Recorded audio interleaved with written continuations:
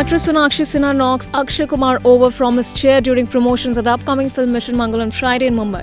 The actress has shared the video of the incident on her Instagram story, which has gone viral. In the video, Sonakshi knocked a Mission Mangal co-star Akshay Kumar over from his chair and made him fall flat on his back, while his co-stars including Taapsee Pannu, Vidya Balan, Kirti Kulari and others gasped in wonder and fear. She said, "If people irritate me, that's what I do." In the next video shared by Sonakshi, Taapsee Pannu explained that it was a prank to draw the journalists gathered there.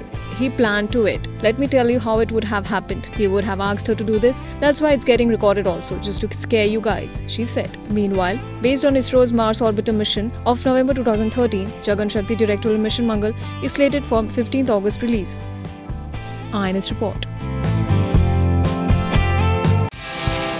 Subscribe to our channel. Just click on the bell icon for all the latest updates.